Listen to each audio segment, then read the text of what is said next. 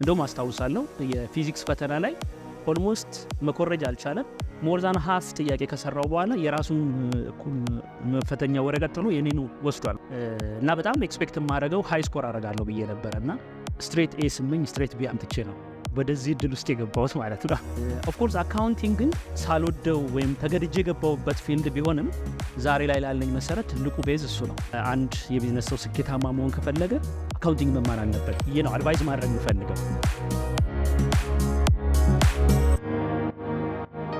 ሽመልስ እንኳን ወደ ሎላይን ወግ በሰላም መጣ እንኳን ደህና ቆያችሁኝ አመሰግናለሁ ስለተሰጠኝ እድል ከመጀመራችን በፊት በቢሮ ውስጥ በመጣንበት ሰዓት brand is what a business does reputation is what people remember የሚል ጠቅሰን ነበር ስለሱ የተወሰነ ብትለን እሺ ቴንክ ዩ አክቹሊ ይሄን ጥቅስ ብቻ ሳይሆን ሌሎችንም ጥቅሶች ድንገት ተመልክታችሁናል የኛ ቢሮ ስትመጡ የዚህ ጥቅስ ዋናው ሐሳብ ምንድነው ብራንድ እና ሬፑቴሽንን ኮምፔር የሚያደርግ አይነት ነገር የሚመስል ነው ነገር ግን ብዙ ጊዜ በማርኬቲንግ ዘርፍ ውስጥ ወይም በቢዝነስ ዘርፍ ውስጥ ያሉ ሰዎች እኛን ኢንተርቼንጅብሊ ሲጠቀሙ አስተውላለሁ ዋናው ጉዳይ ምንድነው ብራንድ ቬሪ ኢምፖርታንት ነው የአንድን ተቋም ማንነት ምንነት በደንብ የሚገልጽ ነው ስለዚህ ብራንድ ማለት ግን የምንመኘውንና የምንፈልገውን ነገር ምናደርግበት ነው ወይም ምናስቀምጥበት ነው ዲዛየር ምናደርገውን ነገር ወይም ለሌላ ሰው ልንሰጥ ምናስብበትን ነገር ምናስቀምጥበት ሆኖ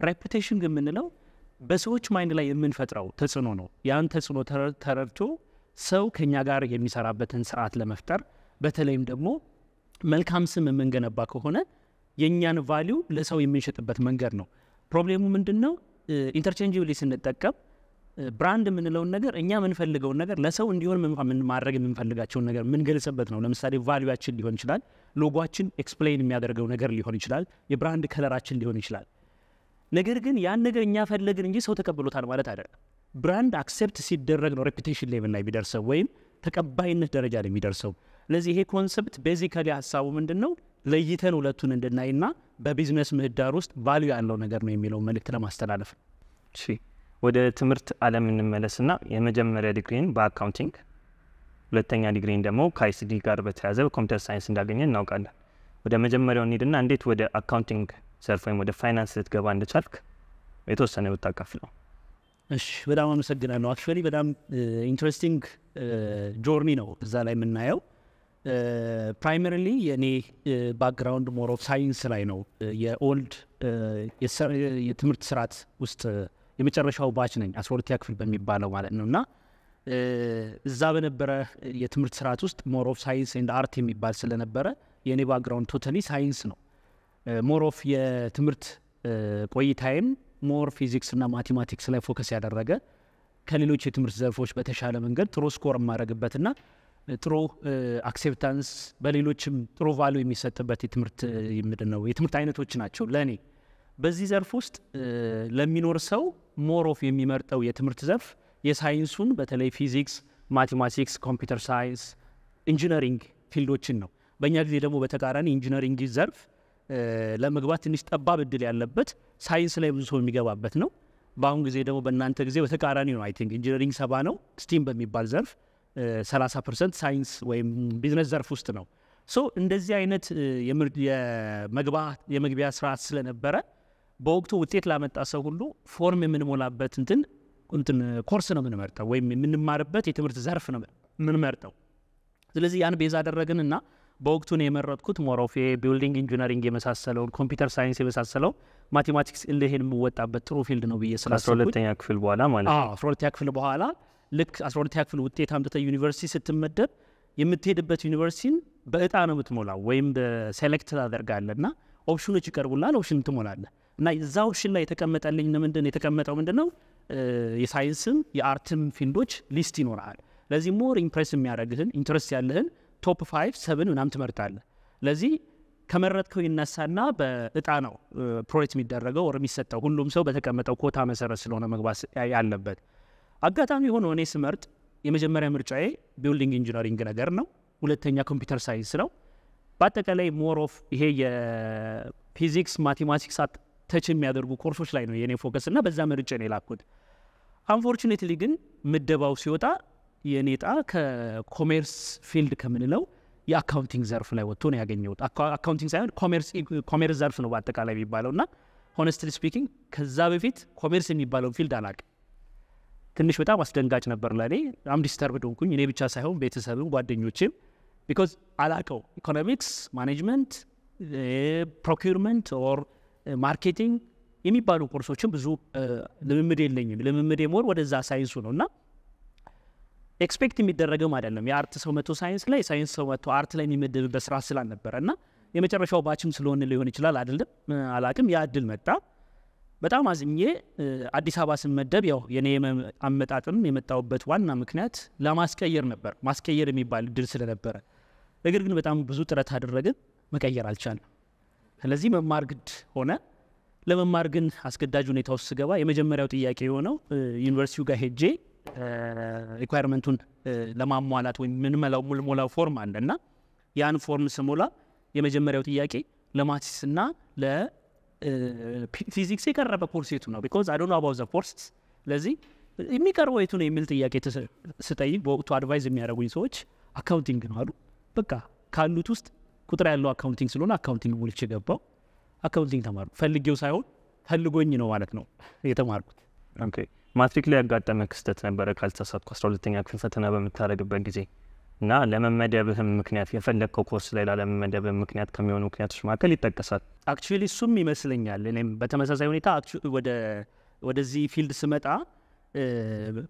ኦፍ ኮርስ ለውጤት በጣም መጠበቅ ተማሪ ነኝ፣ ጎበዝ ነኝ፣ በጣም ቶፕ ነኝ ብዬ መናገር ባልችልም ግን አይ ቲንክ እንግዲህ ከ3.5 በላይ የሚያመጡ ከሚባሉ ግሩፖች ውስጥ ነው። ጥሩ ስኮር አለኝ፣ ግሬዴም ጥሩ ነበረ በሰዓቱ። ሶ ኤክስፔክቴሽኔ ትልቅ ነው። ግን ምንድነው የተፈጠረው ማትሪክ ላይ ያው እንግዲህ በአሁኑ ዘመን ሊያጋጥም በሚችል መንገድ በዛ በእኛ ጊዜም እንደ ስታይል በተለይ ጎበዝ የሆኑ ተማሪዎችን ሀንት የሚደረግበት ቴክኒክ አለ። ያ ማለት አጋጣሚ ሆኖ እኔ የመማርበት ትምህርት ቤት ከህፃንነት ጀምሮ ያሳደጉኝ ጎረምሶች አሉ በስም ከኔ ጋር የሚመሳሰሉ ማለት ነው። ሽመልስ ነኝ። ስለዚህ ሽመልሶች ሀንት ያደርጉኛል ቢኮዝ የኢሴልሲ ፈተና ስትፈተን የምትቀመጥበት ወይም እድል ከገጠመና አብረህ ከተቀመጥ ትኮርጃለህ ማለት ነው። እና የምትኮርጅበት መንገድ ለማመቻቸት ይታሰባል በዛ መንገድ። ለዚህ ጎበዝ ተማሪ ነው ብሎ ስለሚያስቡ ሽመልስ የሚባል እኔን በጣም አጥምዶ ያዘኝ ሰው አለ፣ ከልጅነት ያሳደገኝ ማለት ነው። አንዳንድ ነገር እየገዛልኝ ሳጠናም ሳፖርት እያደረገኝ ምናምን እና እኔ ይሄን አላቅም። ግን እሱ የረጅም ጊዜ የእሱ ኦልሞስት ለሱ የማትሪክ ስኬት እኔ ቪዥኑ ነበርኩኝ ማለት ነው። በእኔ ላይ ነው አቅዶ ሲሰራ የነበረውና ፋይናሊ ይሄ የፈተና ታይም ላይ ሲደርስ አካባቢ ይሄን ኢንፎርም ያደረገኝ ነበር። ቴንሽን ያደርጋል እምቢ ማለት አችልም ቢኮዝ በጉልበት ኃይለኞች ናቸው ኮምፔር ቱ እኛ ልጆች ነን፣ የመማር ብቻ አቲቲዩድ ነው ያለን። እነሱ ደግሞ መማር ሳይሆን በአቋራጭ መንገድ ውጤት አምጥተው በንግዱም በምኑም ማለፍ ነው የሚፈልጉትና ጫና ያሳድርብኛል። በጣም ስትረስፉል ሆናለሁ። ከዛ በኋላ ቤተሰብም እንደዚህ ለብዙ ሰው ነግራለሁ። ግን መጨረሻ ላይ ያው ከሱ ያን የሚያደርገው ግለሰብ ማለፍ እንደማልችል ስረዳ በቃ ራሴን አሳምኜ ለማስኮረጅ ገባለሁ ማለት ነው። እኔ ፐርፐዝሊ ማስረዳት ወይም ምንድነው ማስኮረጅ የምችልበት ቅርጽ ውስጥ ባሉን እንኳን ምቾት ውስጥ ባሉን እሱ የራሱን ስራ እንደሚሰራ ቃለሁ። ስለዚህ ኦልሬዲ እዛ ክፍል ውስጥ ከገባም በኋላ ኮድ የሚባል ነገር አለ። በኮድ ነው የምንማረው። ስለዚህ የኔን የሚመስል ኮድ ፈልጎ ከኔ ጋር ተመሳስሎ በርቀት ነበር የሚቀመጠው። ያው ተፈሪም ስለሆኑ በፈታኞች ኢንፍሉዌንስ አድርጓቸው ነም ቀርቦ አጠገቤ የኔን ፈተና እየሰራ ነው። እንደውም አስታውሳለሁ የፊዚክስ ፈተና ላይ ኦልሞስት መኮረጅ አልቻለም። ሞር ዛን ሃፍ ጥያቄ ከሰራው በኋላ የራሱን ፈተኛ ወረቀት ጥሎ የኔን ወስዷል በፈተና ሰዓት ይበል።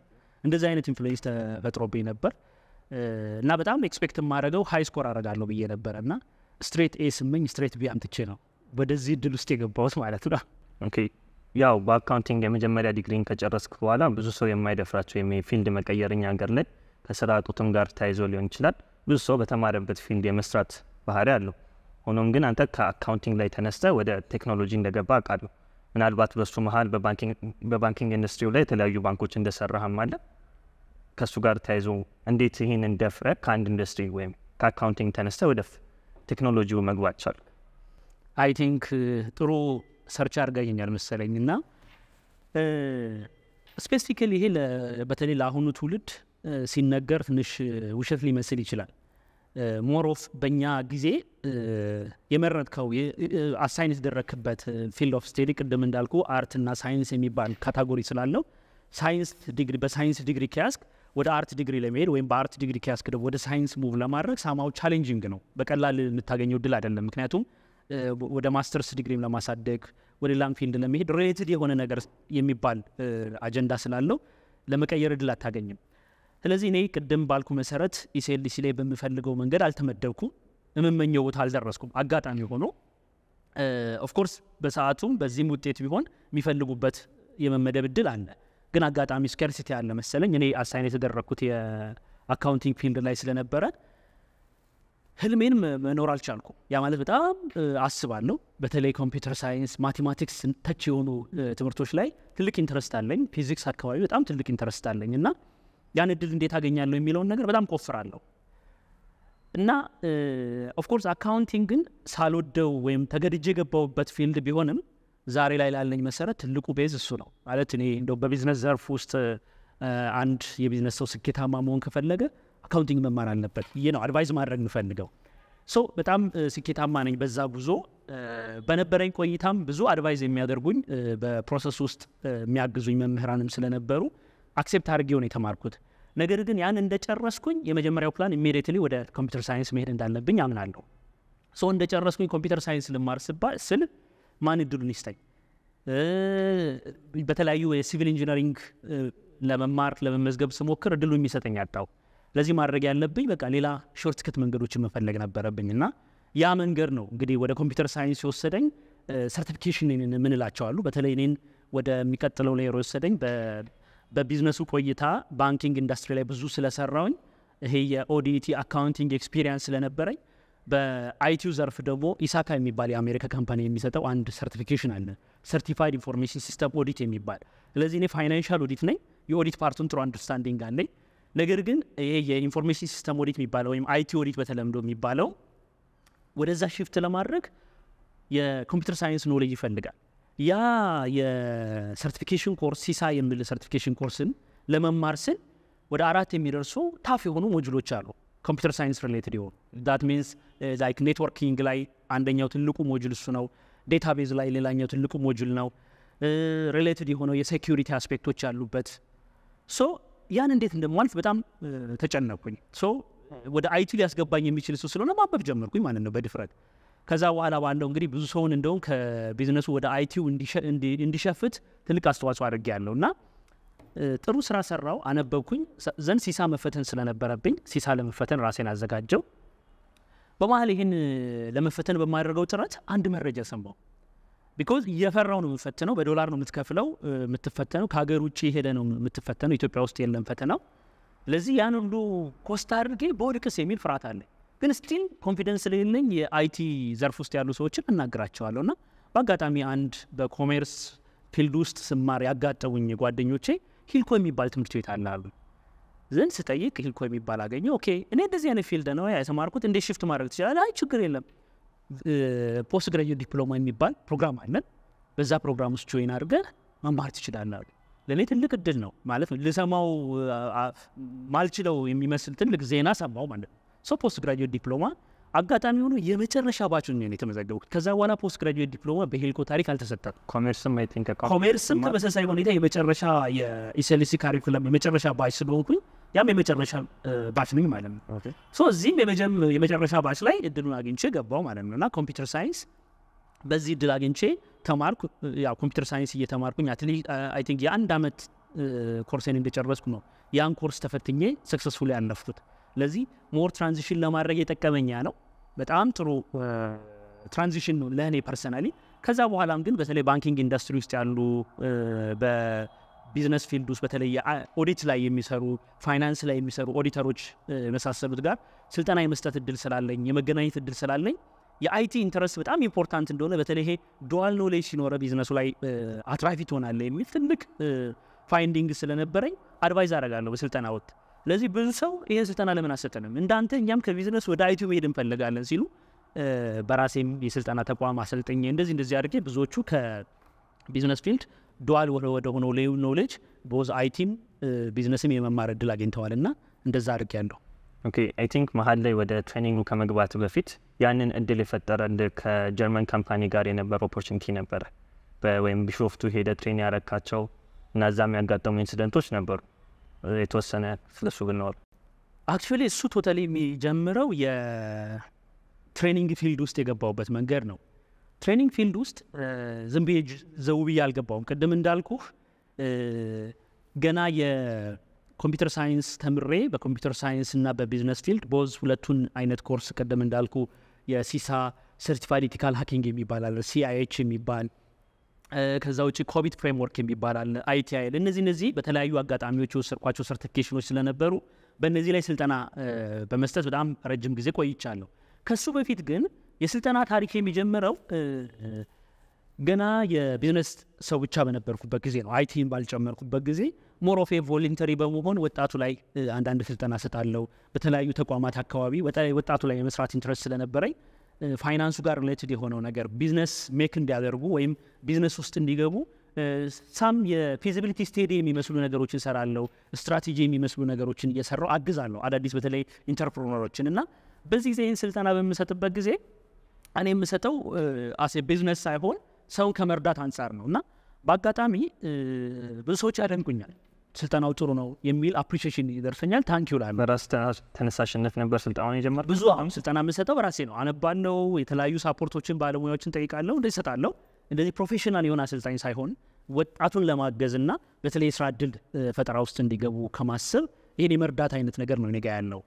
ግን እድል ሆነና አንድ ወቅት ላይ የአንድ የጀርመን ካምፓኒ ነው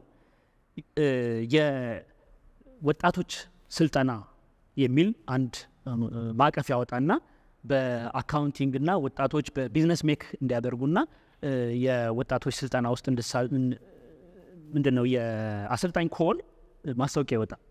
ይሄ ኢንተርናሽናል ቢድ ነው ወይም ሎካል ኤኒ ፐርሰን መወዳደር የሚችልበት ነው። ሲወጣ አንድ ጓደኛዬ በዚህ ስልጠና ውስጥ የምታቀኝ ይህ ስልጠና እንድታሰለጥን ሪከመንድ አረጋለሁ ብላ ያን ማስታወቂያ ያሳየችኝ። እኔ እኮ እንደዚህ ፕሮፌሽናል አሰልጣኝ አይደለሁም፣ እንኳን የውጭ ካምፓኒ ይቅርና ሎካል ካምፓኒ ላይ ማሰልጠን አቅም ያለኝ አይመስለኝም። እሷ ከዛ በፊት በኔ ትሬኒንጎች ውስጥ በተለያየ አጋጣሚ ተሳትፏ ያው እንግዲህ ምንድነው የቢዝነስ ፍላጎቴን አሳክቻለሁ ብለው ከሚሉ ሰዎች መካከል ናት እና ብዙዎችን በዚህ መንገድ እንግዲህ ተጽዕኖ ፈጥሬያለሁ ማለት ነው። አላቅ እሷ ይሄን ሪከመንድ ስታደርገኝ ያን ማስታወቂያ ሳይ ይሄማ ለእኔ ከባድ ነው፣ አንደኛው ብዙ ተወዳዳሪ ያለ ግድ የለም ሲቪንና የተለያዩ የሰራሃቸውን ሰርቲፊኬሽኖችን ስጠኝ። እኔ ብዙ ጊዜ ሳሰለጥን የሚሰጠኝ ይሄ ዝም ብሎ ሰርቲፊኬት እናመሰግናለን ነው እንጂ ብር የሌለው ስልጠና ነው እና ብር ሲኖረው ፍርሃት ተሰማኝ ማለት ነው። እዛ ስልጠና ላይ እንድገባ ስታስገድደኝ እኔ ብዙ ኢንተረስት አልነበረኝ። በጣም ስታስጨንቀኝ ግን ጀስት ሲቪ ላኩላት፣ አፕላይ ያደረገች። አጋጣሚ ሆኖ ለኢንተርቪው ተጠራው ማለት ነው፣ ስልጠናውን እንድሰጥ ማለት ያኔ አንተ አይደለም ራስ ሲቪ ሬዝም እሷ ናት አፕላይ ያደረገችልኝ። ያ የጀርመን ካምፓኒ ላይክ እዚህ ግንፍሌ አካባቢ ያለ ነው፣ 4 ኪሎ አካባቢ ያለ ትልቅ ተቋም ነው። እዛ ላይ ኢንተርቪው ተጠራው። ዘንድ በጣም ደነገጥኩኝ፣ ምክንያቱም ዛት ኢዝ ዘ ፈርስት ኤክስፒሪየንስ ለኔ። ከዛን አንድ ጓደኛዬን በተለይ የተለያዩ ስልጠናዎችን ይሄ ማኔጅመንት ሪሌትድ ስልጠናዎችን በመስጠት ጥሩ ኤክስፒሪየንስ ያለው ኤክስፐርት አለና እሱን አገኘሁትና ጉዶን ኩልህ አልኩት። ምን ሆነ አለ። አይ በቃ ጉዶን ኩልህ እንደዚህ አይነት ነገር አጋጣሚ ሲቪን አስገብታ ሴሌክት ተደርጌ ለኢንተርቪው ተጠራው። ታዲያ ጉዶን ኩልህ ነው እንደሚባለው ጉድ የሆነ ኦፖርቹኒቲ ያገኘው ነው ይባለው። እንዴት እንደዚህ ልትል ቻልክ? አለ። አይ በቃ ስሜት ነበረው የሆነ ያልጠበቅከው ነገር ነው ራሱ በሷ በኩል ነው ሬዝሜ ሊገባ እንደቻሉ።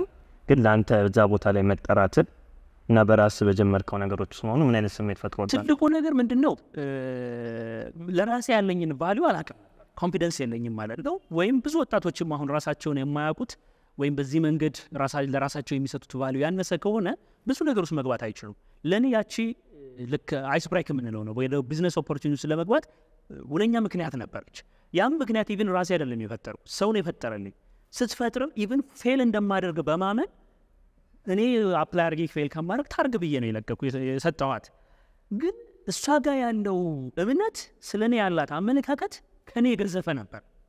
በገዘፈ በዛ አትራክሽን ነው አፕላይ ያደረገችው ማለት ነው። እና አጋጣሚ እዛ ቦታ ኢንተርቪው ሲደረግ ቢሃይንድ ሌላ ሎጂኮች አሉት። ስክሪኒንግ ፕሮሰሱ ላይ አፕላይ ያደረጉት አዲስ አበባ ዩኒቨርሲቲና ደብረ ዘይት ማኔጅመንት ኢንስቲትዩሽን እና ሶስተኛ አመልካች ነው። ለዚህ ሶስት አመልካች የግድ መወዳደር ስላለበት እጄ የተጠራሁት እኔ ኤክሰፕሽናል ሰው ስለሆንኩ አይደለም። እነሱ እንደ ድርጅት ነው አፕላይ ያደረጉት ማለት ነው። እነሱ እንደ ድርጅት ነው፣ እኔ እንደ ግለሰብ ነው። ስለዚህ ሪኳየርመንቱ ሚኒመም 3 ስለሚፈልግ እኔ መጥራት ነበረብኝ። ስለዚህ ኢንተርቪው ሊደረግ ተጠራው። የመጀመሪያ ኢንተርቪው ነው። በቃ በጣም ብዙ ዝግጅት አደረኩኝ። በቃ ቢኮዝ ፍርሃቴን የማስለቅቅበት አይነት ዝግጅት እንጂ እውነት ለመናገር አልፋለሁ ብዬም አይደለም ሆፕ ያደረኩት። ግን ጥሩ ኔትወርኪንግ ስለነበረኝ ጥሩ ማቃቸው ባለሙያዎች ስለነበሩ ብዙ አመት እንደዚህ አይነት የስልጠና ዘርፍ ውስጥ የተሰማሩ ስለነበሩ ጥሩ ኮች አደረጉኝ። ዘነዘ ስልጠና ላይ ኢንተርቪው ላይ ሄድኩኝ። ኢንተርቪው ሲደረግ እንግዲህ ሁለቱ እንደ ኢንስቲትዩሽን ነው የሚወዳደሩት፣ እኔ እንደ ግል ነው የምወዳደረው። ዘን ውድድሩ ላይ ኤክስፔክት በማያደርጉት መንገድ የሚፈልጉትን ነገር ማሳካት ምችለው እኔ እንደሆንኩ ተረዱ። ያ ማለት ምንድነው? አንደኛ ወጣቱ ላይ የመስራት ልምድ። ኢንተርቪው ግን ቻና አልነበረውም። እነሱ ድርጅት ሆናቸው አንተ ግለሰብ መሆንና ምንም እነሱ ኮምፔር የሚያደርጉት ድርጅትም ቢሆን የሚልከው ኤክስፐርት የኛም ፕሮብሌም ሶልቭ ያደርግልናል። አይ ካንተ አኳያ የነሱ የተደራጀ ድርጅት የነሱ በጣም ሃይ ፕሮፋይል ነው። ኦፍ ኮርስ ያው ተቋም ናቸው፣ ትልልቅ ናቸው። ምንም ከኔ ጋር ኮምፔር የሚሆን አይደለም። እነሱ ግን የሚፈልጉ በተለይ ካንትሪ ዳይሬክተር የነበረችው ነጭ ናት፣ እንግሊዛዊት ናት፣ አይ ቲንክ ጀርመናዊት ናት። እና ሞር ስትፈልግ የነበረው ነገር ምንድነው? ወጣቱን ሞቲቬት የሚያደርግና በወጣቱ ፍላጎት ውስጥ የሚሰራ ሰው ነበር የምትፈልገው። እኔ ደግሞ ከወጣቶች ጋር ብዙ የመስራት አጋጣሚዎች ስለነበሩኝ ብዙ ጊዜ ወጣቶች ላይ በተለይ የዩኒቨርሲቲ ተማሪዎች በግቢ ላይ ያሉ ግቢ ጉባኤ በሚባል የማስተማር ልምዱም ስለነበረኝ ወጣቶች ጋር ጥሩ ኢንቲሜሽን አለኝ ማለት ነው። ስለዚህ በዛ ሰዓት የነበረው ኢንተርቪው ለኔ በጣም ትልቅ ነው። that is the first experience ለኔ። ኦፍ ኮርስ እንግዲህ ቅጥረኛ ሰውን ባንክ እንኳን ስራ ሲጀምር እኔ በኢንተርቪው አይደለም ከዩኒቨርሲቲ ተልኬ ነው የገባሁት እንጂ እንደዚህ በውድድር በምናምን አይደለም። ኤክስፒሪየንስ የለኝም። that is ሌላቸው ኤክስፒሪየንስ ቢኖሩም ያኛው ትንሽ የከበደ ኤክስፒሪየንስ ነው ለኔ። ኢንተርቪውም የከበደ ነው፣ ፕሮሰሱም የከበደ ነው። ያን ነገር ኢንተርቪው እየተደረኩ ግን ጥሩ መልስ እየመለስኩ እንደሆነ ወይም የሚፈልጉትን ነገር እያገኙ እንደሆነ ግን ከፊታ አረዳ ነበር። ጠያቂዎችም የሚጠይቁት ጥያቄ በጣም ደስ የሚል ነው እና እርግጠኛ ሆነው ኦኬ ይሄን ኦፖርቹኒቲ ብንሰጥም መስራት ይጀምራል። እኔ ነገ ብትሉም ጀምራለሁ። ኢትስ ኤ 1 ዊክ ትሬኒንግ፣ የአንድ 7 ቀን ትሬኒንግ ነው።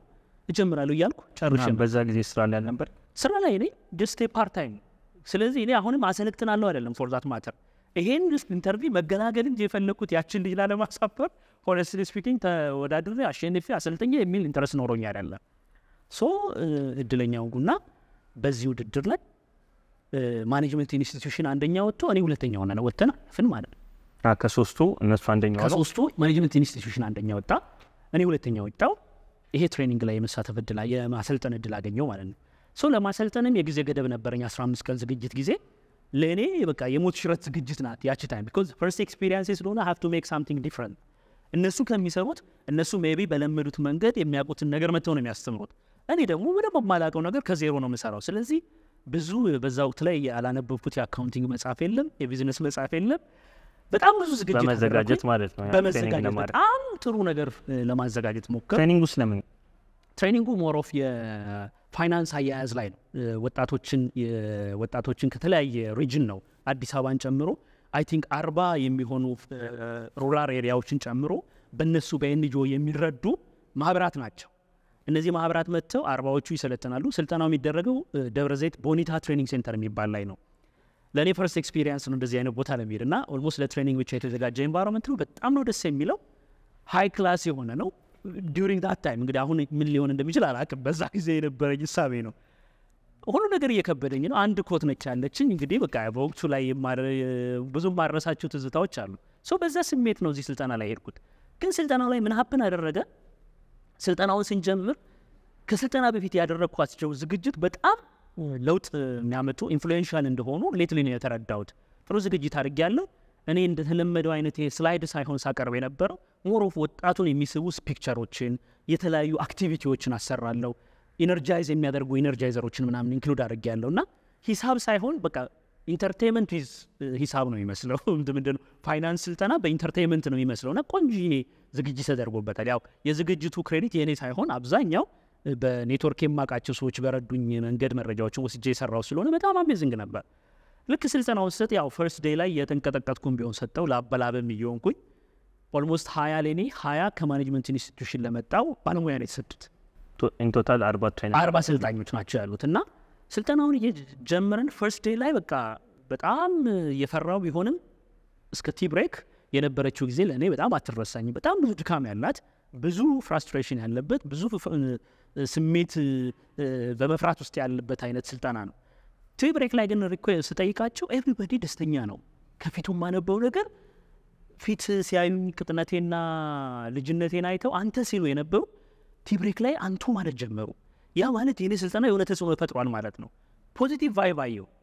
ስለዚህ ኮንፊደንስ ሰማኝ። እነሱ ለቲ ብሬክ እና ለምሳ ሲሄዱ እኔ ሩሜ ሄጄ አሁን ከቲ ብሬክ በኋላ ማስተምረው ነው እንደገና ማየው። አንዳንዱ ነገሮች ኦልሞስት በሽምድዳም ሊሆን ይችላል እያደረኩ የነበረውና ፈርስት ዴይ አለቀ። ሰከንድ ዴይ ያደረቀ። ከሁለተኛው ቀን በኋላ ግን አንድ ክስተት ማየት ጀመሩ። የኔ ክፍል 20 የነበረው ሰው 30 35 ቁጥሩ እያደገ መሄድ ጀመረ። እኔ የሚመስለኝ ምንድነው ሌላ ሰው እየተጨመረ በተቋሙ እየተጨመረ ስለሚመስለኝ አሰለጥናለሁ፣ ግን ኮንፊደንስ የበለጠ እየጨመረ ሄደ ሰው ሲበዛልኝ። ዘን the last day በኋላ ምረዳው ለካ ያኛው አሰልጣኝ ብቻውን ቀርቷል። ከዛኛው ክላስ ወደ ሌላ አድርገው ወደ እኔ መጥተዋል። የመጡበት እንትን ኮንዲሽኑ እንግዲህ የተሻለ ስልጠና ስለሆነ በኋላ እንደውም ስንስቅ ነበረ። እሱ ጋር የቀሩት አብዛኛው የአዲስ አበባ ልጆች ናቸው። ሼም ስለሚይዛቸው ሳማው ዩሊንታ የሚባል ነገር ስላለባቸው ቀሩ። አብዛኛው የክፍለ ሀገር ልጆች ግን እኔ ጋር መጥተው ነበር ስልጠናው ሲወስዱ የነበረውና በዚህ መንገድ ስልጠናው በጣም ደስ በሚል ሁኔታ አለቀ። ላስት ዴይ ላይ ያቺ ካንትሪ ዳይሬክተር እና አይ ቲንክ ሪጂናል ማናጀር ፕሮጀክት ማናጀሩ ይመስለኛል እንደዚህ ክሩ ያለበት የምረቃ ፕሮግራሙ ላይ መጥቶ ማለት ነው። አይ ቲንክ ቅዳሜ ዕለት ነው የሚመስለኝና እኔ እንግዲህ እዛን ቀን ብጠብቀው የሆነ ጉድ ይወርድብኛል ብዬ ነው። because I have no confidence ማቀው ነገር የለም። ወጣቱ ህፃናት ናቸው፣ በጣም ያንግ ልጆች ናቸው። አብዛኛው 25 20 ውስጥ ያሉ ልጆች ናቸው። ማህበራታቸው ላይ ረጅም አመት የሂሳብ ቻሌንጅ ውስጥ ያሉ ሰዎች ናቸው። በፕሮሰሱ ግን እኔ ፎርማቶች ምናምን ወስጄ ስለነበረ ሂሳብን በደንብ ፈትፍቼ ነው ያሳየዋቸው ማለት ነው። እየተነሱ አፕሪሼት ያደርጋሉ። ለካ የመረጃ ደርሷቸው ነበረ ፕሮጀክት ማኔጅመንቱም የመጡትና እዛ መድረክ ላይ የሰጠችው ዊትነስ በጣም ደስ የሚል ነበር። ማለት ስንቀጥር እሱን አሳይን ስናደርግ እንደዚህ አይነት ውጤት ጠብቀን አይደለም፣ ግን ለወጣቶች የሚሰጡበትን ቋንቋ ይረዳል በሚል ብቻ ነው ያሳለፍነው። ግን ያየነው የሰማነው ነገር ከአቅማችን በላይ ነው። ስለዚህ ስልጠና ብቻ ሳይሆን የስልጠናውን ማኑዋልህን አዘጋጅተን እንድታመጣ እንፈልጋለን። ስለዚህ ሌላ ቢዝነስ ሜክ አረኩኝ ማለት ነው። የመጀመሪያው ቢዝነስ ስልጠናው ነው። ሁለተኛው ቢዝነስ እንግዲህ የማኑዋል ዝግጅት ሆነ ማለት ነው። ወደ ክፍያው እንመለስና ክፍያው እንዴት ነበረ? በጣም ኢንትረስቲንግ ነው ክፍያው። እኔ እንዳልኩ ሴሽኑን እዛ ከጨረስኩ በኋላ 25,000 ብር ነው የሚከፈለኝ። የመጀመሪያው ትልቁ ፔመንቴ ነው ኢን ማይ ላይፍ። ይህን ክፍያ ግን ልሰበስብ ወይም ለመውሰድ ተቋሙ ጋር ሲሄድ 25,000 30% ዊዝሆልዲንግ ታክስ ተቀንሶ ነው የሚሰጠኝ። አም ኦኬ ፎር ዛት 25,000 ማለት ለሰባቱ ቀን ነው 25,000 ብር ሊከፈለኝ። ያቺ ቢግ አማውንት ምልህ ለዛ ነው። ኦፍ ኮርስ ባንክ ተቀጥሬ የምሰራው በ844 ብር በዛ ሰዓት እና ቢግ ዲፈረንስ ነው። በሰባት ቀን ይሄን ማግኘት ለእኔ ትልቅ ነገር ነው። ግን ያው ፕሮፌሽናል ስትሆን እንደዛ ነው። እንግዲህ ወደዛ ጆርኒ እየሄድኩ ነው ማለት ነው። ክፍያውን ግን ልሰበስብ ሲሄድ ፋይናንስ ጋር ምን አጋጠመኝ? ዱ ዩ ሃቭ ዊዝሆልዲንግ ደረሰኝ እፈልጋለሁ ወይም ሪሲት ታመጣለህ? አይ ሪሲት የለኝም። ኦኬ ከሌለህ እኮ 30% ይቀነስብሃል አለኝ። ኢትስ ኦኬ ቀንስና ስጠኝ። ቢኮዝ ለእኔ እሱም ብርቅ ነው ትልቅ ነው እና 30% ቢቀነስ ግድ አይደለም። ግን በሰዓቱ በጣም ፋይናንሱ ወሪ ስላደረገ ፕሮጀክት ላይ የምሰራ አንድ ሌላ ኦፊሰር ሄዶ ያናግራል። እዛው ላይ ቁጭ ብያለሁ። ሄድና ለካ ዝናዬ ተወርቷል ቤት ውስጥ ኦልሞስት ዘንድሮ እዛ ወጣቶችን ያሰለጠነው ወጣት እንዲህ ነው ተብሎ ተወርቶ ስለነበረ በትሬኒንጉ የነበረው መረጃ ደርሷቸዋልና እንዲቆረጥብኝ አልፈለጉ። ለዚህ ፖዚቲቭ ነገር አሰበውና ተመካከሩና አይ መቆረጥ እንዳይቆረጥብህ ከፈለክ ይሄ ኬዝን ስካሌት እናድርግና ለፋይናንስ ዳይሬክተሩ የሆነ ነገር ማኔጅ እናድርግ ሌላ ቀን አሉኝ። ኔክስት ዴይ ላይ ቀጠሩኝና ተመለሱ። እኔ አሁን በቃ ላይሰጠኝ ሁሉ ይችላል ብዬ ፍርሃት ነው። ደረሰኝ ሪዝን ለእኔ የሚያማኔ ደረሰኝ ካልሰጠው ፔመንት አይሰጥህም የሚል አንደርስታንዲንግ ነው ያለኝ። በኋላ ስንመለስ ግን መከረኝ። እንዲህ አይነት ስኪል ካለ ፋይናንስ ዳይሬክተሩ ነው ይመክረኝ። እንዲህ አይነት ስኪል ካለ በዚህ ትሬኒንግ ኢንዱስትሪ ላይ ትልቅ ቫልዩ አድ ልታደርግ ስለምችል ለምንድነው ፈቃድ ማታወጣው አለኝ። 30% ከሚቆረጥበት እኮ ብታወጣ ይሻላል። ለኔ 30% አይደለም ያስጨነቀኝ ማውጣት ይችላል ነው ወይ ነው ምክንያቱም እኔ ካምፓኒ ልከፍት ወይም በእንደዚህ አይነት የቢዝነስ መስክ ውስጥ ለመሰማራት አስቤ አልነበር ተቆርጦም ቢሆን ብሩን ነው መሰለኝ ተቆርጦም ብሩ ይሰጠኝ ነው ለኔ ትልቅ ብለሲንግ ነው እሱ ራሱ ግን እነሱ ለኔ አስበው ይሄን ሐሳብ ሰጠኝ ግን at the same time ደግሞ 30% እንዳይቆረጥ አድርጎ ውሌን አስተካክሎ before withholding ወይም ኔት ይሄ ብር እንደሚደርሰኝ 25 ብር አድርጎ ውል አዘጋጅቶ ከፈለኝ 25 ለመጀመሪያ ጊዜ ግን ቼክ ተቀበልኩ ማለት ነው for the first time ቼክ እንግዲህ ተቀብዬ ደስ ይያለኝ መጣው ግን ለኔ የኔ ጭንቅላት ውስጥ ሲዞር የነበረው ማሰልጠን ትችላለህ ካምፓኒ ለምን አይኖርህም ለምን ታክስ 30% ዊዝሆልድ ከሚደረግብህ በካምፓኒ ቢሆን 2% ነው የሚላት ቃል ግን ደጋግማ ሀመር ታደርገኝ ነበር so that is MASSK Group ደግሞ የተፈጠረበት ኮንቴክስት ይሄ ነው የወለደው ትንሽ መለስ ስላርገና እነዚህ ትሬኒንጎችን በመሰጠበት ጊዜ አይ ቲንክ ስቲል ሂልኮ ውስጥ እየተማርክ ነበር እንዴት ነበር ጆርኒው የቴክ ኮንሰፕቶችን አዳፕት ማድረግ ከፋይናንስ ተነስቶ የተለያዩ አይነት ቻሌንጆች ይኖሩታል ብዬ አስባለሁ ከዛም በኋላ ቢሆን በመመረቂያ ፕሮጀክት ጋር ተያይዞም የሰራቸው ስራዎች እንዳሉ አውቃለሁ እሱ ጆርኒ እንዴት ነበር actually ሂልኮ ከመምጣቴ በፊት ወይም የቴክኖሎጂው ፊልድ ውስጥ ከመቆየቴ በፊት በቢዝነሱ ሳምሃው ለማሰልጠን ሙከራ እያደረኩ ነበር ግን ላይሰንስ አልያዝኩም እዛች ያኔ ትሬኒንጉ አሁን ቀጠለ ማለት ነው ከዚህ በኋላ ምክንያቱም ከ15 ቀን በኋላ ወር ከ20 ቀን በኋላ አይደለም ኔክስት ባች መጣ እዛው ስለዚህ ማሰልጠን ነበረብኝ ስለዚህ ወጣቱ ላይ ነገስኩኝ ማለት ነው ይሄ የፋይናንስ ፍላጎት ያላቸው ፊዚቢሊቲ ስቴዲ የሚሰሩትን ተቋማዊ ቅርጽ ማድረግ ተቋማቱን በተለይ ይሄ የማህበራት አደረጃጀትን ወደ ተሻለ አደረጃጀት እንዲሆን ኮንሰፕቶችን መስጠት ይሄ በቃ ትልቁ የማሰልጠኛ ፓኬጅ ሆነና አሰለጥናለሁ ግን ሳሰለጥን ስቲል ካምፓኒ ሆኜ ሳይሆን ቅድም ባልኩ አይነት በሰልፍ ኮንሰልታንት አይነት ኮንቴክስት ነው ስልጠና የምንሰጠው ስለዚህ የላይሰንሱ ኢሹ የምትመጣው እዛች አካባቢ ነው ሳይ ላይሰንስ ያስፈልገኛል ብዬ ፈቃድ ልጠይቅ ሄድኩኝ ስለዚህ ኮንሰልታንሲ ነው ማውጣት የምችለው ግን ኮንሰልታንት ለመሆን አንተ ሞር ኦፍ ማኔጅመንት ስልጠና ውስጥ ነው አሁን ያለው በካታጎሪ ይሄ ነው ስለዚህ ሰርቲፋይድ ማኔጅመንት ኮንሰልታንት መሆን አለብህ ስለዚህ ሲኤምሲ የሚባል ሰርቲፊኬሽን ፕሮግራም ማኔጅመንት አይ ቲንክ ኮተቤ ላይ ያለ የማኔጅመንት ሰርቲፊኬሽን የሚሰጥ ኦርጋን አለ የመንግስት ተቋም ነው እሱ ሰርቲፊኬሽን ካገኘ ላይሰንሱ ይቀላል ተባልኩኝ ስለዚህ እሱን ደግሞ ለማሟላት ምንድነው የሚያስፈልገው በጣም ብዙ ነገር የራስ የሆነ የተለያዩ የጽሁፍ አበርክቶች ይታያል የስልጠና ቆይታ ይታያል ብዙ ሪኳየርመንት ያስፈልጋል ስለዚህ ያን ሪኳየርመንት ለማሟላት መትጋት ነበር ኦሬዲ የሰጣቸው ትሬኒንጎች እነዚህ ይጠቅሙኛል ግን ስቲል ታንጀብል የሆነ ለምሳሌ ሪሰርች መስራት አለበት ፐብሊኬሽኖች ያስፈልጓል ከዛ ዋና I have a lot of publication ከዛ በኋላ ብዙ አርግ ያለው መጽሐፍት መጽሐፍ እንደዚህ በኤሪያው ላይ ኮንትሪቢዩሽን ካለ ትልቅ ቫልዩ ያለው ተቋማት ላይ የሚኖረው ኤክስፒሪየንስ ቢዝነስ ኤክስፖዠር እንደዚህ ሁሉ ተደማምረው ነው ሰርቲፋይድ ማኔጅመንት ኮንሰልታንት የሚያስብል ስለዚህ ይሄን በጣም ጥረት ማድረግ ጀመርኩ ማለት ነው ይሄን ለማሟላት የሚያስችሉ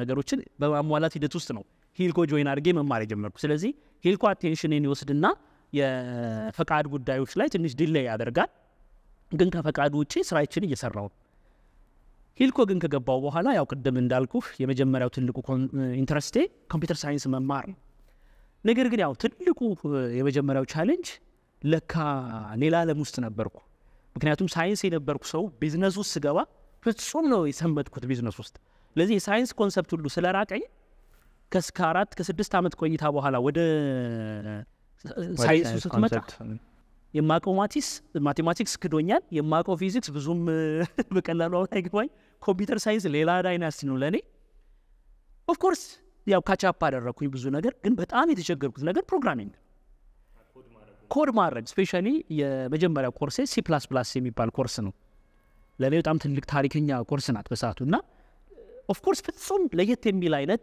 ፐርስፔክቲቭ ነው በተለይ አልጎሪዝሚካሊ ማሰብ መቻል የሆነ ነገር ማለት ለማሽን የምትሰጠው ፕሮግራሚንግ ቋንቋ ማሽኑ እንደ ሰው እንዲያስብ ወይም አንተ የምትፈልገው ነገር እንዲያስብ ማድረግ ስለሆነ ስቴፕ ባይ ስቴፕ በታስብበት ስርዓት እኔ በቢዝነሱ አለምርኩ በቆየሁበት ላይ ተራስቻቸዋለሁ በዛ ነገር ላስብ አልችልም ስለዚህ ትንሽ ቻሌንጅ አደረገኝ እና በዚህ አጋጣሚ በጣም ማመስገን የምፈልገው ዶክተር አህመድ የሂልኮ ባለቤት በጣም ትልቅ ባለውለታዬ ነው ዛሬም ድረስ በተለያዩ የቢዝነስ አጋጣሚዎች በጋራ እንሰራለን በወቅቱ በቃ C++ የሚያስተምረን እሱ እና C++ ሲያስተምረኝ እንግዲህ C++ ማለት እንግዲህ የፕሮግራሚንግ ቋንቋዎች የመጀመሪያው ሌየር ነው በዛ ወቅት ላይ ከዛ በኋላ እነ ጃቫ ፓይተን ሌሎች አሁን አዳዲስ ቴክኖሎጂዎች መጥተው ላይፍ ሲምፕሊፋይ ያደረጉ እንጂ C++ ሪላቲቭሊ ሃርድ ነው እሱ በጣም ቀለል አድርጎ ነው የሚያስተምረው እሱ ባይኖር ኖሮ እውነት ለመናገር ኮርሱን አልጨርሰው ነገር ግን ያን የሚያስተምርበት መንገድ በጣም ሪሊ ዲዛይን የሆነና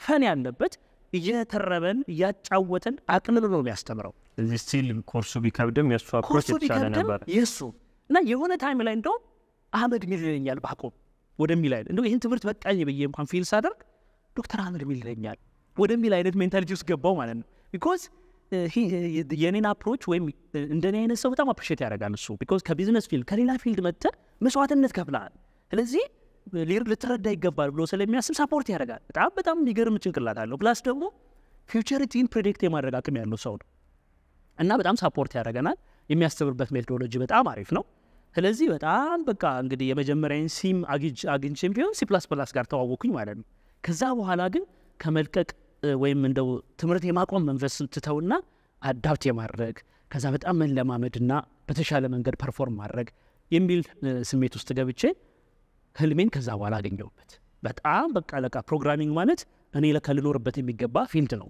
ለካ ሳምቲንግ እንደው በቃ ፕሮብሌም ብለን የምንለው ሶልቭ ለማድረግ የሚያስችል ትልቅ ፓወር ነው ይሄን ፓወር ኤክሰርሳይዝ ሳላደርግ መኖር የለብኝም ስለዚህ መማር አለብኝ ብዬ በጣም በሚገርም ሁኔታ በጣም ኢንጌጅድ አድርጌ ነበረ እየተማርኩ የነበረው እንግዲህ በሂደት ፖስት ግራጁዌት የመጨረሻ ባች ስለነበረ ልክ እኛ ፖስት ግራጁዌት ልጨርስ ሂልኮ ደግሞ ማስተርስ ፕሮግራም ያወጣል ስለዚህ ለሂልኮ ማስተርስ የመጀመሪያው ፕሮግራም ነው ማለት ነው በመጀመሪያ የማስተርስ ፕሮግራም ብትፈልጉ በዚህ ደግሞ አሁን እንደ ሪኳየርመንት ያው ኮምፒውተር ሳይንስ መማር ማለት ደግሞ አስፈላጊ ነው ማለት ነው ስለዚህ የሶፍትዌር ኢንጂነሪንግ እና የኮምፒውተር ሳይንስ የሚባል ፊልድ በሁለት ምርጫ ውስጥ መጣ ስለዚህ ማስተርስ የመማር እድል አገኘው ማለት ነው ስለዚህ ከፖስት ግራጁዌት አልፌ ማስተርስ ስለዚህ ሳላስበው የቴክኖሎጂ ፊልድ ውስጥ በደንብ እንጌጅ አደረኩኝ እንደሚን ታይም ደግሞ ይሄ የሰርቲፊኬሽን ኮርሶችን በጣም ብዙ ስለምወስድ ስልጠናም በነዛ ላይ ስለምሰጥ ፓራላል ሁለቱም ኮርሶችንም የመውሰድ እድል ስላገኘው አሁን ቴክኖሎጂ ፊልድ በጣም ተስማማኝ ማስተርስ ፕሮግራም ላይ በጣም ጥሩ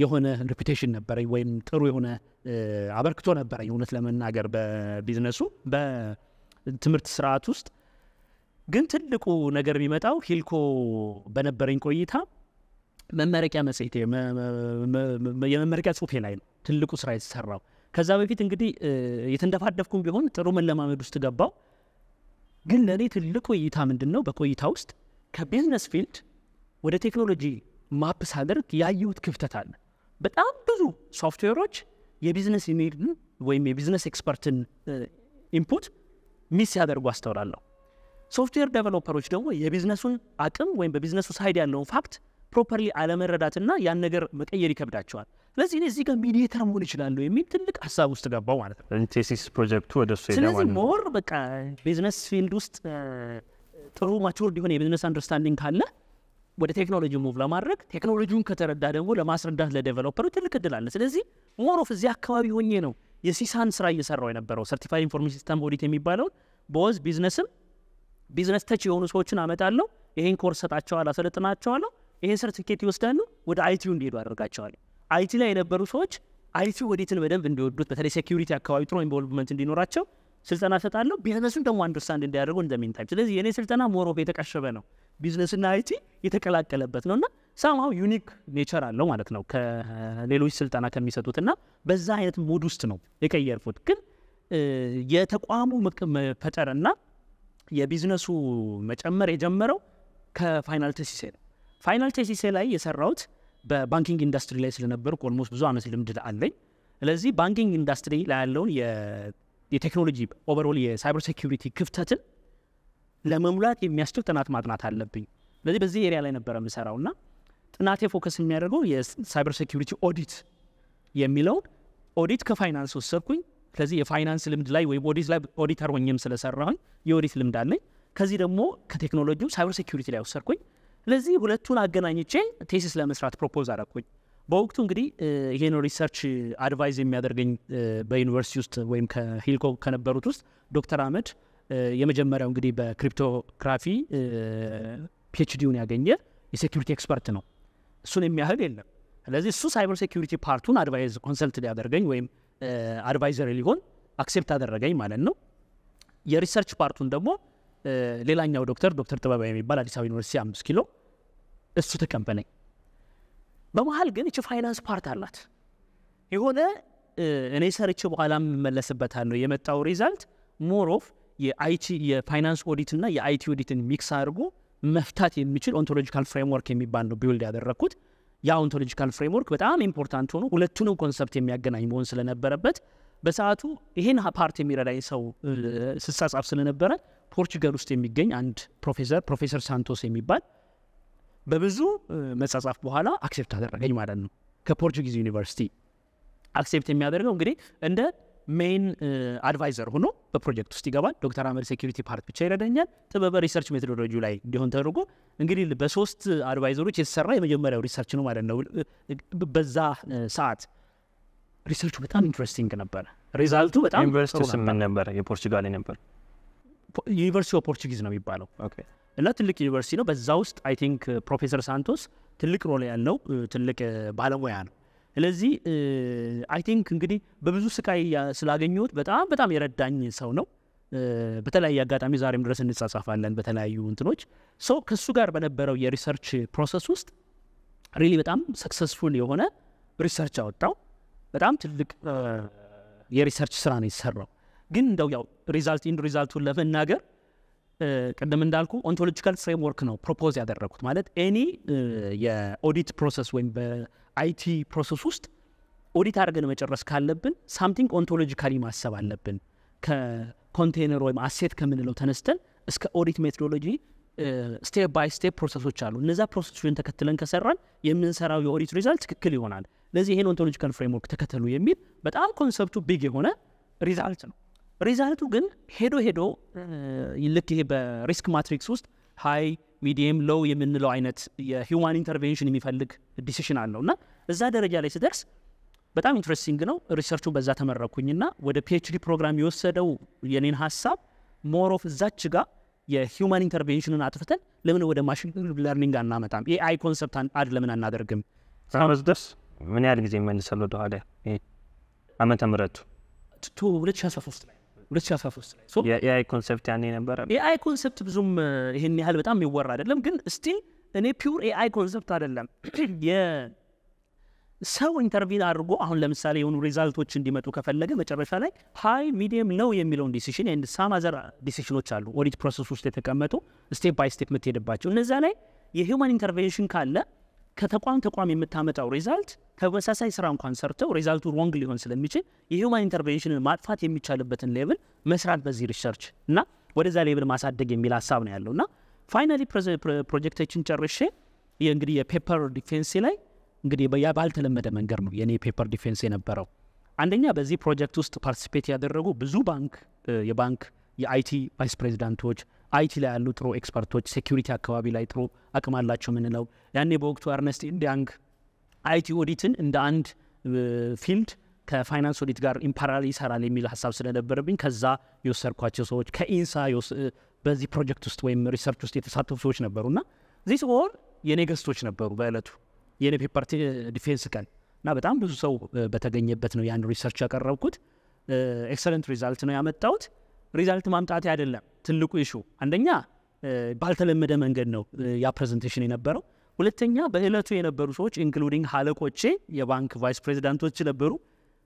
የሰጡኝ ኮሜንት ግን በጣም ኢንትረስቲንግ ነው። ይሄን ፕሮጀክት ወደ ቢዝነስ ቀይረው የሚሉ ሀሳቦች በጣም ተደጋግመው የተነሱ ናቸው።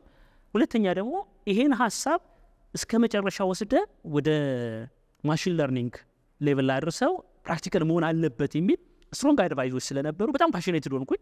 ሶ ለምን አሁንም ቢዝነስ አልከፍትም? እዛ ጋር የተዘጋች የቢዝነስ ሀሳብ አለች፣ እቺ ተደምራ ቢዝነስ ለምን አላቋቋሙም ወደሚለው ሀሳብ የመጣው ያኔ ነው። እና ያኔ ነው ተቋማችን እንግዲህ 2014 አካባቢ ማስክ ግሩፕ መጀመሪያ ላይ ስታብሊሽ ሲሆን የቢዝነስ ኮንሰልታንሲም እንግዲህ አሁን የሰርቲፋይድ ማኔጅመንት ኮንሰልቲንግን ይሄው ሪሰርችን ተከተልኩና ይሄ ሪሰርች ብዙ ፐብሊኬሽን አለው ባይ ዘ ወይ 4-5 ቦታ ላይ በተለያየ ሞዴል ቀርቧል። በተለይ ኢሳካ በሚባል አሶሲዬሽን ላይ ኦንላይንም በኔ ስም ቢገቡ ያገኙታል። ይሄን ሪሰርቹን ብዙ ሰው የተቀባበለበት ከዛ በኋላ በዚህ ሀሳብ ላይ አብሬ እንድሰራ የተጠየቁበት ነበርና አንደኛው እንግዲህ ድል አብሮ የሚመጣው የፖርቹጋል የፒኤችዲ ፕሮግራም አብሮ የሚመጣው ምክንያቱም ልክ ከዛ በኋላ ወደ ፒኤችዲ ወስደው በፒኤችዲ ፕሮግራም እንዲጨርስ አስቦ የቅድም ያልኩ ፕሮፌሰር የፒኤችዲ ፕሮግራም ኦፖርቹኒቲ ያዘጋጅልኝና ለትምህርት እንድመጣ ጠይቃለሁ። ሶ ፖርቹጊዝ ሀገር ሄጄ ለመማር ኦፈር ሲመጣ በኋላ ሳማክራቸው ብዙዎቹን አንደኛው ሪኳየርመንት የነበረው ይሄን ሪሰርች መሬት እንዲወርድ የሚፈልገው ተቋም ስፖንሰር የሚያደርገኝ ፖርቹጋል ቋንቋ ሲችል ብቻ ነው። የስራ ቋንቋቸው ፖርቹጋል ስለነበረ የፖርቹጊዝ ቋንቋ ለመማር 6 ወር ሚኒመም ኤክስፔክት ይደረግብኛል። ለዚህ ጉዳይ ሳወራ ምን ነው ላይፍን ለምን ኮምፕሌክስ ታደርገዋለህ? ዝም ብለህ ቢዝነስን ቀጥላው ቢዝነስ በጣም እየሞከረው ስለዚህ በቢዝነስ ብትሄድ ይሻላል ተብዬ አድቫይስ ሲደረግ የፒኤችዲ ፕሮግራሙን ትቼ እንግዲህ ኃይለኛ ቢዝነስ ማን ሆኛለሁ ማለት ነው። ወደ ቢዝነሱ ገባሁ። ማስክ ግሩፕ የሚመጣው ከነበረ የትሬኒንግ ኤክስፒሪየንሶች ላይ ቤዝድ ይሆንና ኢን አዲሽን ቱ ዳት ደግሞ አብሮ ተያይዞ የሚመጣ የቴክኖሎጂ ወይም በሂልኮ ያካበትከው ስኪል የሰራቸው ቴሲስ ፔፐሮች አንድ ላይ ይሆንና አይ ቲንክ ማስክ ግሩፕ ይነሳል ማለት ነው። ሹር ስለዚህ 2014 አካባቢ እኚህ ሁሉ ኤክስፒሪየንስ ይመጡና ማስክ ግሩፕን ይወልዳሉ ማለት ነው። ማስክ ግሩፕ ላይ ከሰማዋቸውና ወጣ ካለብኝ ወይም ለኔ ለየት ብሎ ካገኘኋቸው ኮንሰፕቶች መካከል ደግሞ ከምትሰጧቸው ትሬኒንጎች መካከል በጋለ እሳት ላይ መራመድ ነገሮች እንዳሉ ምናምን ሰማሁ። አክቹአሊ እሱን እንደው ከመሄዳችን በፊት አሁንም ስቲል ማስክ ስታብሊሽ ሲያደርግ እንደምን እንዳልኩ የቢዝነስ ስልጠናዎችን ለመስጠት በኔ ፐርሰናል ሞቲቬሽን ይጀምር እንጂ ከዛ በኋላ ባለቤቴ መጣ ተመሳሳይ የቢዝነስ ተች ስለነበራት አብረን ነው እየሰራን የነበረውና የማስክ ግሩፕ መወለድ ስፔሻሊ ማስክ ኮንሰልቲንግ ነው መጀመሪያ ያው ግሩፕ የሆነው የተለያዩ የቢዝነስ ላይኖች ውስጥ ስንገባ የተፈጠረ ነው። ስለዚህ ማስክ ኮንሰልቲንግ ከዛ ቴሲስ በኋላ ለምን ሴኩሪቲ ላይ ስፔሻላይዝ የሆነ ተቋም አልፈጥረም? ቢኮዝ ሴኩሪቲ ላይ ምንም አይነት ተቋም የለም ኢትዮጵያ ውስጥ ሳይ። ስለዚህ ሳይበር ሴኩሪቲ ላይ የሚሰራ ተቋም ለምን አልፈጥረም ብዬ በዛ ኤሪያ ላይ ፈቃድ ፍለጋ ብዙ ቦታ ተንከራተትኩኝ። የመጀመሪያው የኢትዮጵያ የንግድ ህግ ላይ ወይም የንግድና ኢንዱስትሪ ቢሮ የሚሰጣቸው ሪኳየርመንት ላይ አይቲ ኦዲትም ሳይበር ሴኩሪቲም እንደዛ የሚባሉ ፊልዶች የሉም። በፊልድ ደረጃ ለመስጠት አይታወቁም። አክቹሊ አሁንም እንደ ቢዝነስ ሆነው ስለመቀመጣቸው አም ኖት ሹር ቢኮዝ በኮንሰልታንሲ ነው የምሰራቸው እንጂ ክሊርሊ አልተቀመጡም። አሁንም ትልቁ ፕሮብሌም እሱ ይመስለኛል። ሶ በሰዓቱ ሲሄድ ይህን ነገር ማግኘት አልቻልኩም በፈቃድ ደረጃ። ስለዚህ ማውጣት የሚችለው ወይ ሶፍትዌር ዴቨሎፕመንት ኢዚው ጌም እሷ ናት። ሶፍትዌር ዴቨሎፕመንት እና ኮንሰልታንሲ ለማውጣት ነበረብህና ኮንሰልታንሲ ያወጣው ግን ስቲል እኔ የሳይበር ሴኩሪቲ ኮንሰልታንት መሆን ነው የምፈልገው እና የአይቲ ኦዲት ላይ መስራት ነው። ቢኮዝ አይቲ ኦዲት በዛ ጊዜ በኦልሞስት የሌለ ፊልድ ስለነበረ ያ ፊልድ እንዲመጣና እንደው በተለይ በባንኪንግ ኢንዱስትሪ ውስጥ ዲፓርትመንት ሆኖ እንዲወጣ ብዙ ሰዎች በዛ ኤሪያ ላይ ሄደው ፋይናንሱ ላይ ምንም አይነት ጥሩ የፋይናንስ ስራ ቢኖርህም አይቲው ፓርት ካላየ ጋርቤጅ አውት ነው። ሲስተም እኮ የተሰጠው ነው የሚመልሰው። ስለዚህ ክፍተትም ካገኘ የምታገኘው ሲስተም አካባቢ እንጂ ፋይናንሱ አይደለም። ፋይናንስ ላይ ባሉ ኤክስፐርቶች በደንብ ይታያል። ሲስተም አካባቢ ያለው ክፍተት ደግሞ በአይቲ ኦዲት መታየት አለበትና ያን ፕሮሞት አደርጋለሁ። ስለዚህ ፈቃድ ፈለኩኝና ንግድና ኢንዱስትሪ ቢሮ ሄድኩኝ። ሲሄድ እንደዚህ የሚባል ፈቃድ የለም፣ ነገር ግን ያነሳኸው ጥያቄ ሞር ኦፍ ከሴኩሪቲ ጋር ስለሚገናኝ ወደ ኢንሳይድ ተባልኩኝ። ይሄ ማለት የላይሰንስን ለማውጣት ላይሰንስ አውጥቻለሁ። ኦልሞስት ስራዎችን እየሰራው ነው። ግን ስፔሲፊካሊ እኔ የሴኩሪቲ መስራት ፈልጋለሁ። ፔኔትሬሽን ቴስቲንግ ላይ፣ ቨልነራቢሊቲ አሰስመንት ላይ፣ የሴኩሪቲ አዌርነስ ላይ በነፃነት መስራት ፈልጋለሁ። ሶ ላይሰንስ ስለሌለኝ ፕላስ አይቲ ኦዲት የኔ ትልቁ ኮንሰፕት በወቅቱ የፋይናንስ ኦዲተሮች ብዙ ጓደኞች አሉኝ። ቢኮዝ የፋይናንስ ፊልድ አካውንቲንግ ላይ ስለቆየው እኔ ደግሞ በወቅቱ በነበርኩት የአካውንቲንግ ፊልድ ውስጥ የተማሩ የኔ ጓደኞች ኤሲሲኤ ነው የመማር ኢንተረስታቸው። ቢኮዝ ፋይናንሱ ሞር የሚያጠናክርላቸው ሰርቲፊኬሽን እሱ ስለሆነ በእንግሊዝ ሀገር የሚሰጠውና ሞር ሰርቲፊኬሽን እሱ ተምረው ኤሲሲኤ ተምረው ኦዲት ፈርም ከፍተዋል። እኔ ደግሞ ፋይናንሱንም ይዤ እንደገና በአይቲው ካምፓኒ አለኝ። ስለዚህ በጋራ ሆነን እናንተ ፋይናንስ ኦዲቱን ብትሰሩ እኔ አይቲ ኦዲቱን ብንሰራ ሰክሰስፉል መሆን እንችላለን የሚል ሀሳብ አምጥቼ ይሄን አይነት ቢዝነስ ለመስራት ነው እየጣርኩ የነበረው። ላይሰንስ ግን የሚሰጠኝ ሳጣ እንግዲህ ንግድ ቢሮ ሄጄ ይሄ ፈቃድ ሲከለከል ኢንሳይድ አለ። ኢንሳ ሲሄድ በወቅቱ በጣም ጥሩ ማቃቸው በዚሁ ፔፐር ላይ ትልቅ ኮንትሪቢዩሽን የነበራቸው ሃይ ኦፊሻሎች እንደውም የድጋፍ ደብዳቤ ሁሉ ጽፈውልኛል። በጣም የማደንቃቸው ሰዎች። እነዚህ ሰዎች አድቫይዝ ያደርጉኛል። ግን ፈቃድ ለመስጠት አሁን ባለው ሁኔታ ኢንሳ ፍሪሊ ይሄን ነገር መስጠት አይችልም። ኦዲት ፓርት ስላለው ሜቢ እስቲ ከዋና ኦዲት ከፌደራል ዋና ኦዲት ጋር ዲስከስ አድርግ ብሎ እዛ ቢሮ ይልኩኛል። ፌደራል ዋና ኦዲት ሲሄዳለው ፌደራል ዋና ኦዲት ደግሞ እንዲህ አይነት ነገር አስባለሁ። አሁንም በሰው አማካኝነት በወቅቱ የአይአይኤ የሚባል ኢንተርናል ኦዲተርስ አሶሲዬሽን የሚባል እዛ አሶሲዬሽን ላይ ስልጠና ምናምን ስለምሰጥ የሚያውቁኝ ሰዎች አመቻቹልኝና ዋናው ገቨርነር ጋር ወይም የዋና ኦዲተሩ ጋር መገናኘት እድል አገኘው። አወራ ይሄ ነገር በጣም የሚገርም አይዲያ ነው፣ በጣም ወድጀዋለሁ። አይቲ ኦዲት እስከዛሬ ብዙ ባንጀምርም ባንሰራበትም በጣም ፍሎሪሽ እንዳያደርግ የምንፈልገው ነው። ነገር ግን እኛ አይደለም ፈቃድ የምንሰጠው ለጊዜው እኛ ስለማንሰጥ ሜቢ ራይት ናው የተቋቋመ ቦርድ አለ፣ አካውንቲንግ ኤንድ ኦዲቲንግ ቦርድ ኦፍ ኢትዮጵያ የሚባል አቤ የሚባል አለ። እዛ ሄደ ጠይቅኛል። እዛ ተቋም ሄዳለሁ መጨረሻ ታሪክ የሚያበቃው አይ እኛ እዚህ ፋይናንስ ኦዲት ላይ በተለይ ያና አይኤፍአርኤስ ትልቅ ኢሹ ስለነበረ በዛና በመሳሰሉት ቢዚ ስለሆኑ አቴንሽን ይሰጣሉ ኢንተርናሽናል ፋይናንሻል ሪፖርቲንግ ስታንዳርድ የሚባል በፋይናንስ ዘርፉ ደግሞ የሪፖርቲንግ ስታንዳርድ አለ አሁን ኢትዮጵያ ብዙ ተቋማት በዛ እንዲጠቀሙ ትገደዳለች እና እዛ ላይ ቢዚ ስለሆነና ሌሎች ጉዳዮች ላይ ቢዚ ስለሆነ ይሄን አቴንሽን አልሰጡኝም ተመላለስኩ አጣውና ከዛ በኋላ በኮንሰልታንሲ ስራዬን ቀጠልኩ ማለት ነው ፈቃድ የሚሰጠኝ አጥቼ ስለዚህ እዛ አካባቢ የነበረችው እንትን ብዙ ሰዎች ጋር መገናኘት ተቋማት ጋር መገናኘት ገቨርንመንት ኦፊስ ማንኳኳት የሚለውን ነገር በጣም አለማመደችኝና ካምፓኒ ጋር ስመጣ ሴኩሪቲ እንግዲህ ያለ ፈቃድ ፔኔትሬሽን ቴስቲንግ መስራታችንም ያለ ፈቃድ የሴኩሪቲ ዲቴይል አይቲ ኦዲት መስራታችንም ስለዚህ ግን ኮንሰልት ማድረግ ይችላልው ትሬኒንግ መስጠት ይችላልው እና በሰዓቱ እንደው ቢዝነሱ በጣም ፍሎሪሽ ያደረገው ፕራክቲካሊ የሆነ የሴኩሪቲ ኢንጂነሪንጉን መስራት የሚያስችል ፕላትፎርም ባንክ ላይ ሄደ ያጋጠመ ነገር ነበር መሰለኝ ባንክ ላይ ሄደ ያጋጠመ ነገር ነበር ኦፍ ኮርስ በዚሁ መሰረት ነው አሁን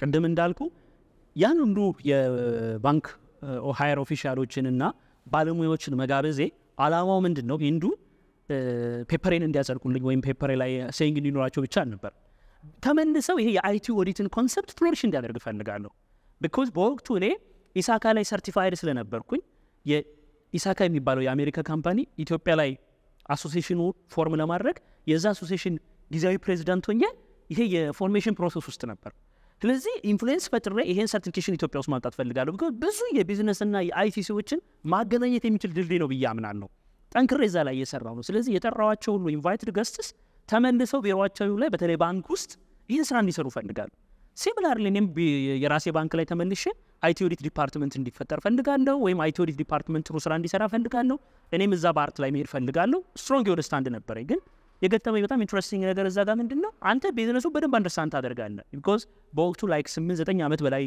ባንክ አገልግያለሁ ስለዚህ ከብራንች ጀምሮ እስከ ፋይናንስ ላይ ያሉ ብዙ ፖዚሽኖች ላይ ምናምን የቢዝነስ ፕሮሰሱ ነው የባንክ በደንብ አንደርስታንድ አደርጋለሁ ስለዚህ ምን አይነት መልስ ተሰጠኝ ቢዝነሱን አንደርስታንድ የሚያደርግ ሰው አሁን ደግሞ አይቲውን የሚያክሰው ወደ አይቲ ኦዲቱ አካባቢ ወደ ሴኩሪቲ ከመጣ እንደውም ዘሞስት ትሬታችን እሱ ነው የሚሆነውና ሁለቱም ትሬኒንግ ስላለ ሁለቱም አንደርስታንዲንግ ስላለ ሚስዩዝ ልታደርግ ትችላለህ ስለዚህ ይሄ ኦፖርቹኒቲ አልሰጥም ብለው ከልክለውኝ ነበር ደጋግሜ መለምኝ በኋላ ግን እቺ የፔፐር ፕሬዘንቴሽን ትልቅ አይ ኦፕኒንግ ነገር ሆነችላቸው መሰለኝ ስንመለስ ይሄንም እድል አግኝቼ የአይቲ ኦዲት ዲፓርትመንት ላይ ትልቅ ሮል እንዲኖረኝ ከዛ በኋላ የአይቲ ኦዲት ብዙ የኦዲት ፋይንዲንጎችን የኦዲት ስራዎችን እንድሰራ እድል አግኝቻለሁ ባንክ ላይ እኔ ያለሁበት ባንክ ብቻም ሳይሆን ሌሎች ባንኮች ላይ ይሄ ሲሚላር ካልቸር እንዲኖር በፋይናንሱ መማቃቸውን በአይቲው መማቃቸውን ሰዎች ስልጠና በመስጠት ይሄ ኢንተርናሽናል ሰርቲፊኬሽኖችን በመስጠት because አሁን ሰልጥኜ ያስኳቸውን ሰርቲፊኬት ጨምሮ ሌሎችንም ሰርቲፊኬት ስለሚሰጥ ይሄ ተቋም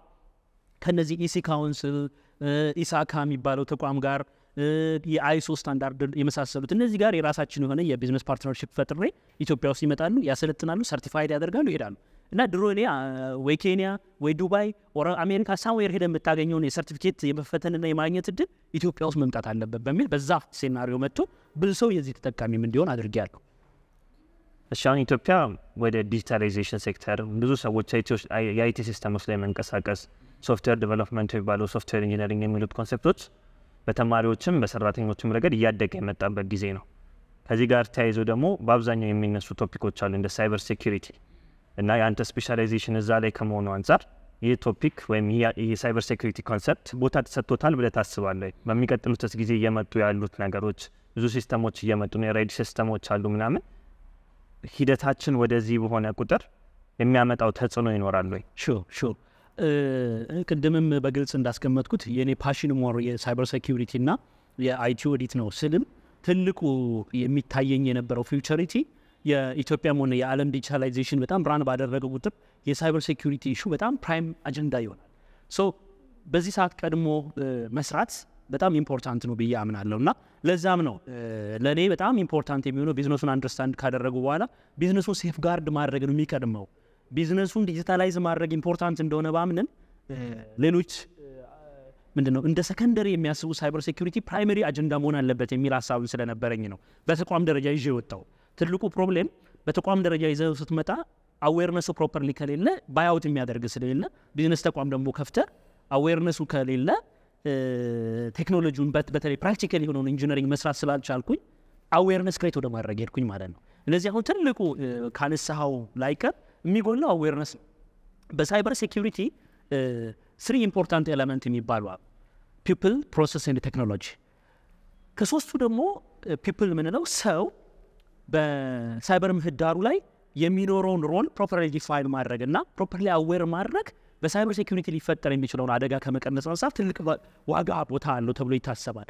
ሁለተኛው ፕሮሰስ ፕሮፐርሊ ዲፋይንድ ከሆነ ኢንድ ቱ ኢንድ የሚኖረው ኮሚኒኬሽን ፕሮፐርሊ ዲፋይንድ ከተደረገና በዛ ውስጥ ሊፈጠሩ የሚችሉ የሃኪንግ ሴናሪዎችን ወይም ሊመጡ የሚችሉ ጉዳቶችንና ጥቃቶችን መከላከል የሚችልበትን ሪል የሆነ ፕሮሰስ ገቨርናንሱ ማስቀመጥ ይፈልጋልና ፕሮሰስ ዴፊኒሽን ምንለው አለ። ሶስተኛው ቴክኖሎጂ ነው። ይሄን ለመከላከል የሚያስችሉ ፕሮፐር የሆኑ ቴክኖሎጂዎችን ዲፕሎይ ማድረግ እነዚህ ቴክኖሎጂዎችን ኮንፊገር ማድረግና ማስቀመጥ ይፈልጋል።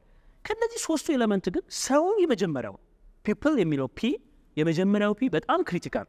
ሰው አዌር ካልሆነ ምንም እንኳን እውቀት ቢኖረው ምንም እንኳን ስለ ቴክኖሎጂ አንደርስታንዲንግ ቢኖረው በሳይበር ምህዳሩ ትልቁ ደግሞ vulnerable asset ነው የሚባለው ሰው። ስለዚህ ማወቅ ያለበት መስራት ያለብን ሰው ነው። because vulnerable የሆነው እሱ ነው። because social engineering የሚያጠቃው ሰው ላይ ነው። ጥቃት አንዱን ተቋሙን ሌላኛውን ተቋም ላይ ጥቃት ለመፈጸም ሲፈልግ የሚጠቀመው ሰው ነው። በየትኛውም መንገድ ከፊዚካል ሴኩሪቲ በላይ የሎጂካል ሴኩሪቲ ወይም ሀፕን የሚያደርገው ቨርቹዋል ዓለም ላይ የሚፈጠረው የሴኩሪቲ vulnerability ሜጀርሊ ሀፕን የሚያደርገው because of people's weakness። ስለዚህ ሰው ላይ መስራት ይፈልጋል። ሰው በላይ ባለ መስራታችን ነው ስለ ሳይበር ሴኩሪቲ ስታወራ አክሴፕታንስ የምታጣው፣ ስለ ቴክኖሎጂም ስታወራ አክሴፕታንስ የምታጣው። ስለዚህ የኔ ስራ መሆን ያለበት አዌርነሱን ማስቀደም አለብኝ። ኦፍ ኮርስ ይሄ ብቻ ማለት ቀደም እንዳልኩ ፕራክቲካሊ የሆኑ ቴክኖሎጂ ዲቴል ውስጥ መግባት ብጀምር እንኳን የሚገዛኝ ሶሉሽን ሰው ስለሌለ ሴኩሪቲ ላይ መስራት አለብኝ። ስለዚህ የኔ ትሬኒንግ ትልቁ ፎከስ የሚያደርገው የሳይበር ሴኩሪቲ አዌርነስ። ስለዚህ በማስክ ግሩፕ ፕሪቪየስሊ ያገኘሁት ትልቅ ኦፖርቹኒቲ ምንድነው? ተለያዩ ትሬኒንጎች ላይ ሊደርሺፕ ላይ ቀደም ያልኳቸው አይነት ትሬኒንግ የመስጠትና ትልልቅ ሃየር ኦፊሻሎች ጋር የመገናኘት እድል ስላገኘው ሳይበር ሴኩሪቲን በቀላል ቋንቋ ለሃየር ኦፊሻሎች ማሰልጠን ብችል ቶናዝ ቶፕ ነው የሚባለው አይደል? ላይ ያሉት ፕሮፐርሊ አዌር ካደረጉ ይሄን ጉዳይ ያወርዱልናል። ያለዛ ከታች የፈለገ ጎበዝ የአይቲ ኤክስፐርት ቢኖር ኮንቪንስ አድርጎ ወደ ላይ ለመሄድ ፕሮሰሱ በጣም ረጅም ነው። ስለዚህ ለምን እዚህ ላይ አልሰራም ብዬ ፎከሳችን ሁሉ አጥበን ባለቤቴም አጋጣሚ የሳይበር ሴኩሪቲ ባለሙያ ናት። ሁለታችንም ሆነ የሳይበር ሴኩሪቲ ፕራክቲካል ትሬኒንጎችን ጀመር፣ አዌርነስ ክሬት ማድረግ ጀመር። በዛ ጊዜ ይመስለኛል አንድ ከሰማሁት ነገር መካከል ባንኮችን ያሳያቸዋቸው ወይም ሴኩሪቲ ላይ የነበሩ ክፍተቶችን ያሳያቸውበት መንገድ ነበረ። ከሱ ጋር በተያዘ ከሱ ጋር አብሮ ነው የሚመጣው። ቢኮዝ እኛ አዌርነስ ስንመጣ አክቹዋሊ ያው የኤክስፖዠራችን ሞር ትሬኒንግ ኦሪየንትድ ስለሆነ ይሄ ኢንጂነሪንግ ፓርቱን ፔንድ አደረግና ጊዜ ይፍታው በሚል ወደ ትሬኒንጉ ስናጋድም ትሬኒንጉን ግን የምናቀርብበት መንገድ የሃርድ ሳይንስ ነው። አሁን ለአንድ ሲኦ ጠርተህ ወይም አንድ ቢዝነስ ላይ አንደርስታንዲንግ ያለውን ኢንተርፕረነር ጠርተህ ሳይበር ሴኩሪቲ የሚባል ነገር አለ ብለህ ስለ ሳይበር ሴኩሪቲ ማንሳት እንደኔ ሃርድ ሳይንስ ነው። ቢኮዝ ፕራክቲካሊም ስላየሁኝ ኢዝሊ አንደርስታንድ አይደረግም። ፕላስ ቴክኖሎጂን ፕሮፐርሊ ዲፕሎይ ያላደረገ ቴክኖሎጂን ፕሮፐርሊ ኢንጆይ ያላደረግን ማህበረሰብ ገና የቴክኖሎጂ ግሮዝ ውስጥ እያለን እንደገና ደግሞ ስጋት የሚባል አለብን። ስለዚህ በዚህ ሳይበር ሴኩሪቲ የሚመጣው ስጋት አደጋ አለው ብለህ እንዳይጠቀም በሚያደርግ መንገድ ማስረዳት በጣም ከባድ ያደርገዋል። ስለዚህ ምን አይነት የዚህ መንገድ መከተል አለብኝ? በጣም ሲምፕሊፋይድ አድርጌ እነሱ በሚገባቸው ቋንቋ ትሬኒንግ መስጠት ጀመር። ስሰጥ እንግዲህ ያው የዚህ ትሬኒንግ ትልቁ ኮንትሪቢዩተር ቅድም የሂልኮ ባለቤት ያልኩ ዶክተር አህመድ ፓርት ኦፍ ማይ ትሬኒንግ ሆነ ማለት ነው፣ የቢዝነስ ፓርትነር የሆነ። ስለዚህ አብረን መስጠት ጀመርን ባንኮች አካባቢ። እኔም በግሌ ከሌሎችም ባለሙያዎች ጋር በመሆን የተለያዩ ባንኮች ላይ የሳይበር ሴኩሪቲ አዌርነስ ትሬኒንግ ጀመርን ማለት ነው። ኦፍ ኮርስ ባንኮች በውስጣቸውም ዲፓርትመንት ኖሮ ቢሞክሩ ውስጥ ካለው አክሴፕታንስ ይልቅ ከውጭ ስትመጣ አክሴፕታንስ ያገኛል። እና የኔ ስልጠናን ወይም እኛ የምንሰጠውን ስልጠና ምንድነው ዩኒክ ያደረገው? የሳይበር ሴኩሪቲ ቲዮሪ ብቻ አይደለም የምንሰጠው፣ ፕራክቲካል ሴናሪዎችን ክሬት እናደርጋለን። ለምሳሌ ሞባይላቸውን ኮምፕሮማይዝ እናደርጋለን። ክላስ ውስጥ ኮንታክታቸውን ኦር ሜሴጃቸውን ኦር ሳምቲንግ ወስደን ወይም ኢሜል አድሬሳቸውን ፕራክቲካል የሆነ አንድ ሰው ኢሜል አድሬሱ ሲሰረቅ ፊሽንግ ሊንክ እንልካለን። እዛው ክሊክ አድርገው ሲገቡ መረጃዎችን ፊሽ ማድረግ ፕራክቲካል የሆኑ ትንሽ ከበድ የሚሉ ሃኪንግ ሴናሪዎችን እያሳየን ኦኬ ምን ቀረኝ በቃ ከዚህ በኋላ እንደ ስማርትፎን አልተጠቀመ ብለው እስኪወስኑ ድረስ የደረሱ ሰዎችን አስታውሳለሁ። ሰው ታዲያ ምን የቀረ በቃ ሁሉ ነገር የወሰዳችሁ ወደሚል ደረጃ በሚያደርስ ትልልቅ ኮንፈረንሶች ይዘጋጃሉ። በኢንሹራንስ ካምፓኒዎች፣ በተለያዩ ባንኮች፣ በተለያዩ ተቋማት እንደዚህ አይነት መድረክ ላይ በተለያየ አጋጣሚ ድል ሲሰጠኝ ትንሽም ደቂቃ ትልቅ ቲዮሪውን ከማውራት ይልቅ ፕራክቲካሊ ሀክ ማድረግ መርጣለሁ ስለዚህ ተሳታፊን ቶሎ የሆነች አፕ ሰጣቸዋለሁ እዚህ ላይ እቺን አፕ ክፈቱላለሁ ሳምቲንግ አደርጋለሁ ኢሚዲየትሊ ሀክ አድርጊያቸው እዛው ዲስፕሌይ አደርጋለሁ ሀክ የተደረገ ዋው ምንድነው ሀፕን ያደረገው ሲሉ ያኔ ነው የሳይበር ሴኩሪቲ ትሬኒንግ የሚጀምረው ኦኬ ይሄ ማለት ይሄ ነው ስለዚህ ከዚህ በኋላ አዌሩ ነው በጣም አክሴፕታንስ አገኘ ስለዚህ በቀላል ቋንቋ በቀላል እነሱ በሚረዱ በቢዝነስ ሴናሪዮ ሪል ከባንክ ጋር ሪሌትድ ከፋይናንስ ኢንዱስትሪ ጋር ሪሌትድ የሆኑ ነገሮች ስልጠናዎችን መስጠት ጀመርኩ በባንከርስ አሶሲዬሽን በኩል ደግሞ አዌርነስ ክሬት ሊያደርጉ የሚችሉ አርቲክሎችን መጻፍ እንደዚህ ኢንፍሉዌንስ መፍጠር ጀመርኩኝና ሞር እንደዚህ አይነት ስራዎች ላይ ነበር ስሰራ የነበረው ስለዚህ አሁን ሳይበር ሴኩሪቲን ኢን ጀነራል ኢትዮጵያ ውስጥ ስናይ መሰራት ያለበት እዚህ ኤሪያ ላይ ሞር አዌርነሱ ላይ ጊዜ መፍጀት አለብን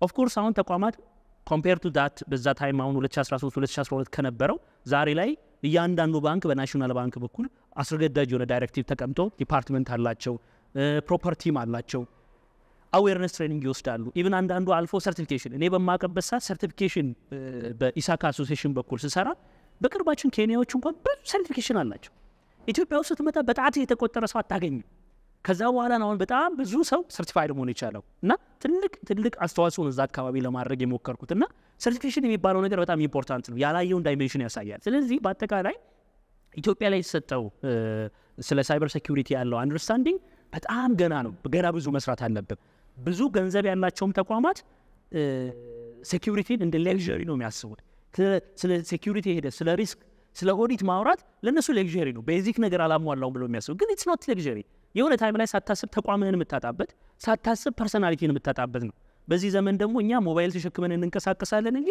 እዚህ ውስጥ ያለው ዳታ በእኛ ኮንትሮል ብቻ ስለሆነ ማረጋገጫ የለንም ኤቭሪ የምንጠቀመው ዲፔንደንሲ አለን ስለዚህ ሳይበር ሴኩሪቲ በየትኛውም ሌቨል ከበጣው ተራ ከምትለው ሰራተኛ በር ላይ ከሚጠብቅ ጥበቃ ወይም ስርዓት ከምታሰራ አንስቶ እስከ ተቋም ቦርድ ድረስ ትልልቅ የተቋም ኃላፊነቶች ድረስ አዌርነስ መስራት ፕራይም አጀንዳችን መሆን አለበት ከዛ ውጪ ፕሮፐር ቴክኖሎጂ ዲፕሎይ ማድረግና በዚህ ኤራ ላይ የሚያስፈልጉትን የሴኩሪቲ ዲፌንስ ኢንዴፕስ ይባላል ዲፌንስ ለማድረግ የሚያስችሉን ነገሮች መስራት ዛሬ ላይ ቆይ አድርጎ ሌሎች ሀገራት እንደው አገር ከሀገር ጦርነት የሚከፍቱበት እኮ ጉዳይ የሆነ ነው ለዚህ ድሮ እንደምናቀው በላውንቸር ወይም በክላሽ የምናስፈራራበት ሳይሆን በሳይበር ምህዳሩ ላይ ትልቅ ጥቃት የምትፈጽምበት ነው ስለዚህ እዚህ አካባቢ ላይ መስራት በጣም ኢምፖርታንት ነው በዚህ ኤሪያ ላይ ደግሞ የሚታወቀው ኢንሳ ነው አንድ ለእናቱ እየሰራ ያለው ስለዚህ እንዲህ አይነት ብዙ ተቋማት መፈጠር እንደዚህ አይነት ባለሙያዎች እየመጡ መድረክ ላይ ማስተዋወቅ አለባቸው ብዬ አስባለሁና ኦቨርኦል አገሪቱ ላይ ያለውን ነገር መገመግመው እንደው ገና ሎወር ክላስ ውስጥ ነን ወደ ሚድል እንኳን አልመጣንም በሴኩሪቲ ላይ የሚል ጠቅላላ እይታ ነው ያለኝ አፍሪካዊ የሆነ አሊባባ አፍሪካዊ የሆነ አማዞን አፍሪካዊ የሆነ ጎግል መፍጠር አለብን ሪስፔክትድ የምንለው ብራንድ እሱ ነው ኢትዮጵያውያን የሚኮሩበት በሄዱበት ሁሉ የሚናገሩ ዝም ብለን በእኛ አሰስመንት አሁን በነበረ ከኢትዮጵያ ድንበር ተሻጋሪ የሆነ በሌላው ዓለም አንደበት የሚነሳ ኢትዮጵያዊ ተቋም የለም ሜቢ እንግዲህ አንድ ለእናቱ ኢትዮጵያን ኤርላይንስ ልናነሳ እንችል ይሆናል አንድ ፒክቸር አለን ሁሉ ጊዜ ፕሬዘንቴሽን ላይ የምጠቀማት ኦሪጂናሊ ዲዛይን የተደረገች ፒክቸር ነው አንድ ጎጆ አለች ያቺ ኢትዮጵያዊ ጎጆ ሪፕሬዘንት የምታደርግናት ከላይ ዲፈረንት ሎጎስ አሉ ለምሳሌ 1975 ብሎ ማይክሮሶፍት አለ ከዛን እነ አፕል ይመጣሉ እነ ጎግል ይመጣሉ 1999 ይመጣና አሊባባ ይመጣል ዘን 2020 ላይ ኢቴክ ይመጣል also the vision is እዛ ላይ መግባት